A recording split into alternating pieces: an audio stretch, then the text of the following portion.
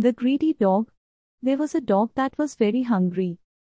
He searched for food everywhere and at last he found a bone. He picked the bone with his mouth and started going back to his home. There was a bridge on the way to his home. When he started crossing it, he saw his reflection in the water. The dog thought that there was another dog with a bone in water. He wanted to get that other bone too, so he started barking at his own reflection. His bone fell in water as soon as he opened his mouth. The greedy dog lost his bone. Moral of the story: don't be greedy. For more videos, please subscribe my channel and press the bell icon for more updates.